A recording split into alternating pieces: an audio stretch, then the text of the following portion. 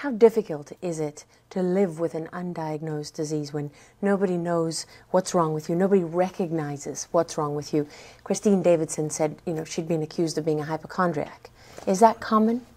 It is common. That is to say, there's a huge amount of suspicion that's engendered by someone who says, you know, I'm sick, I have a disease, but nobody can tell me what it is. You know, you can sort of imagine that. People automatically assume you're making it up. Yeah, they do. And especially if the disease doesn't have really blatant manifestations. And even if it does, let's say you're wheelchair bound, you know, people will say that you're in the wheelchair because you want to be, or because you're sort of making a big thing out of it. This has effects on an adult's children, on spouses, on family members, relatives, and employers, employees, friends.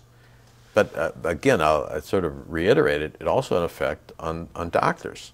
Doctors who cannot make a diagnosis feel uncomfortable enough that sometimes they want the patient out of the office.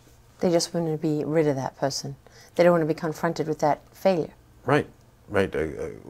That's right. And they feel, I guess it might be a little bit more accurate to say that they feel badly that they can't help the patient, and that makes them uncomfortable.